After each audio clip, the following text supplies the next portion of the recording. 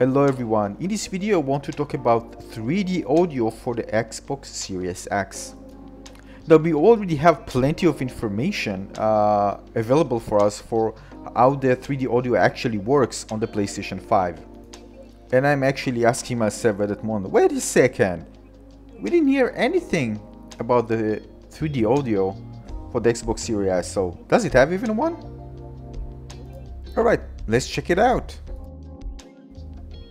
Now, just searching the web and things related to Xbox, I got into this article, and this is on Xbox.com. And the thing is, as you can see, this is from 2017, and it talks about the Xbox One, Xbox Series X. And as you can see, experience your game is full audio immersion with Windows, Sonic, and Dolby Atmos spatial sound. So even Xbox One already supported. We don't like, of course, Xbox Series X will support it, but which technologies are actually gonna implement it there? As you can see, stereo sound, surround sound, and spatial sound. However, just scrolling a bit more, and I got to, where is it? Yeah, you see Windows Sonic for headphones and Dolby Atmos for headphones. Both enable spatial sound for all headphones, earbuds, and audio headsets. Alright, so Windows Sonic Dolby Atmos will work, you see, for all headphones. You don't need like a special headphones. But it says Windows Sonic for headphones is available out of the box, while Dolby Atmos for headphone is for a price. Again, this is for Xbox One we are talking about. Alright. So again, this technology works with all headphones, earbuds, and audio headsets. Well, the same we can expect with the Sony PlayStation. But again, let's see what the difference in terms of technology is. Now, Sony has developed its own 3D audio engine called Tempest 3D audio engine. So it's done that instead of using already available technologies like Dolby Atmos. So this is done, you know, similar to the fashion that Sony did with its music when it developed the 360 reality audio. Now, we are not talking about kind of simulating from stereo, right, and kind of creating simulation surround sound. This is an object-based spatial sound technology.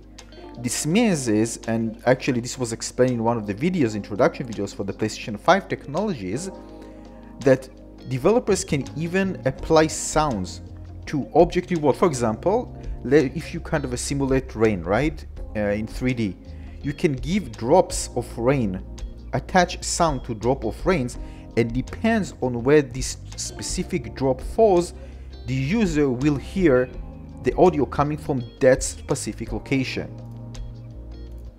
Now, PSVR also have kind of similar technology, but this one is much more enhanced, and it supports up to 100 audio sources. What this means that more sounds can be represented as spatial.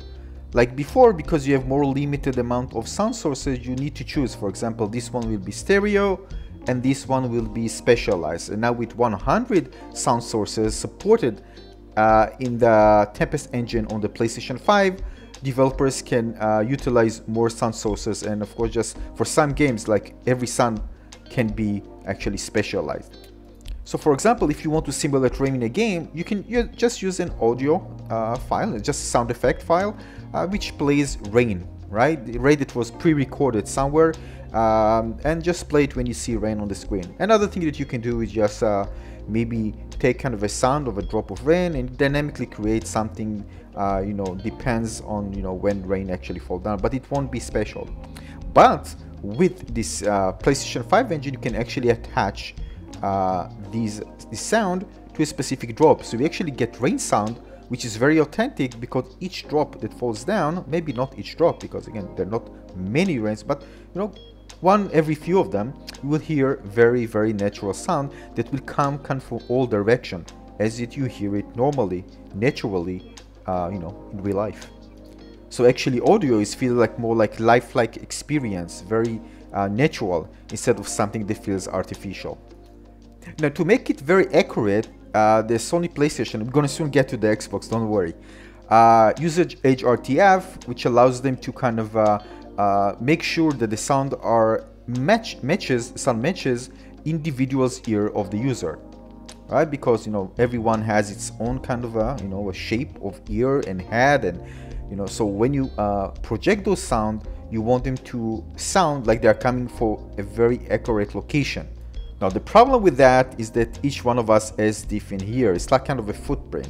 So when you project the sound, well, you kind of get kind of deviation. Depends on the size of the head and the canal of the ear. So they want to really make it accurate as possible. But it's important to keep in mind that although you won't get kind of something customized for you, because they need a scanner, in order to get kind of a really accurate scan. This technology is not there yet, but they try to really make it as accurate as possible. But maybe in the future you're gonna see like we'll be able maybe to take a picture of your head or ears, and they can reconstruct something from that. With AI now, I think that it's probably won't be long into the future. We're gonna see it probably coming really soon, more than we think. So what they did is actually they just scanned many heads and ears and tried to create something that can, it's like when creating a controller. You can't create a controller for all ends, but you try to make something that fits majority of people, in different ages and different sizes and stuff. So the same goes here. They try to create something that will try to provide the accurate solution as possible. And in fact, this is the type of thing that I wanted to see the difference between the two solutions from Xbox and from Sony and Microsoft. Now Microsoft worked on the technology that is called Project Acoustics, and I'm going to show something from the Game Developers Conference in August 5, 2019. I'm going to link to it also in the description of this video so you can watch it yourself. Now, in this conference, they actually mentioned the effects that create acoustics, and you need to understand why it's so complicated. So they mention obstruction, which is sound is weakened, and perceived direction changes with how the waves diffract around the obstruction. There's also portailing. The sound arrive around doorways, through doorways, and that provides better spatial cues for the players if the sound was coming through the wall. And by the way, this is very important, because if you play games, tell yourself, I just heard somebody there and it's not actually there, right? This is something that can solve it, right? But again, we need more accurate sound solution. Occlusion, the total reduction of loudness from the scene geometry, is mean that sound reaches the listener via the complex and reflected and diffracted waves. The other thing is reverberance, wave audio. The direct path is obstructed in the second room over here. They explain to it there's a room and a smaller room, making the dry sound weaker while the reverberation is equally strong. This helps with the perception of distance. There's also decay time. Decay time, sound reverberates longer in larger rooms. Now imagine needing to take all that and put it in a game that have many dynamic scenes, and you see, this can be very problematic. So there must be a solution for that simplified those things for developers. Now the other thing that they didn't see there, and it's actually also relevant, is when you have different materials, right? So if a sound wave hits, for example, metal or maybe just a fabric, different fabrics, again, it just behaves differently and you can hear it differently. Alright, so many things. Let's now touch and talk about Xbox Series X audio solutions. Now I continue googling more and I found this spatial audio. By the way, this is from 2015 on Microsoft website, this official website. And remember the HRTF that Sony talked about so much in the presentation? Well, Microsoft using the same concept here, HRTF. And if you go, you can see that there's HRTF personalization. It's kind of big machine. This create a 3D model of the head and the ears, and this allows for much better personalization and much more accurate audio experience. You see, so this is the same thing. They mention application of spatial audio, gaming, virtual sound, mixed reality, stereo technology. You can read more about it on their official website. I'm going to link to it in the... Now I know you don't want any guesses. You really want to know if it's available. Well, this is from Xbox.com website, the technology used on the Xbox Series X. And if we scroll down, well, guess what we are going to see among all the technologies? Can you guess? Yes, Project Acoustics. The same technology that I talk about here, available already for many years and probably previous years of research. And again, this is again confirmed, right, without any doubt. So if you have a doubt, 3D audio, HRTF, not HRTF, well, kind of a similar technology used by Microsoft as well. It's just that Sony made a really big deal of it, whether Microsoft, you know, is kind of a, well, it didn't kind of put a big presentation behind it, right? And this is, by the way, another thing from the presentation, for the developers presentation. And there are plugins for both Unity and Unreal Engine that allows developers to assign different properties, sound properties for different objects in the scene. Developer can easily even just create mesh names, and the engine will automatically assign the properties, audio properties, to those specific 3D objects without the developer need to do anything. Kind of happens automatically based on the name, or also metadata. But the thing is that this engine, what it does is kind of create a voxels that cover the geometry of the scene, and the audio engine actually interacts with those voxels.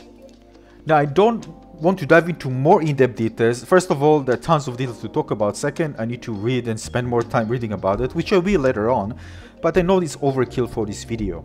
So what I wanted to know when it comes to audio technology of the Xbox Series X, well, it uses kind of a similar technology. I guess this is kind of the most advanced right now. This is why both companies choose to go with that. But eventually, again, we're going to move forward and we have probably more personalized HRTF solution, which even improve the accuracy of this particular solution. But overall, it seems to me this is kind of very similar. And the reason I didn't hear about it that much, because Sony put such a great presentation and kind of put it out so everybody can know about it. Whether with Microsoft, I needed kind of to search for it. You know, I didn't find it on, I don't know, trailers and stuff, or maybe I missed them. I don't know. Well, so basically this is it for this particular video, kind of a comparison, not too in-depth. If you are an expert in this field and you know kind of differences between the two technologies that each company use, please let us know in the comment section below. I believe, you know, when you get more in-depth, you know, understanding things, you're probably going to find differences. Question is, well, whether there will be a big difference. Well, I don't know about that. But again, this is all the information I got for now. If I have more, I'm going to share with you more in future videos. So again, consider subscribing to my channel and giving a like if you enjoyed it. I see you in the next video. Cheers. Bye-bye.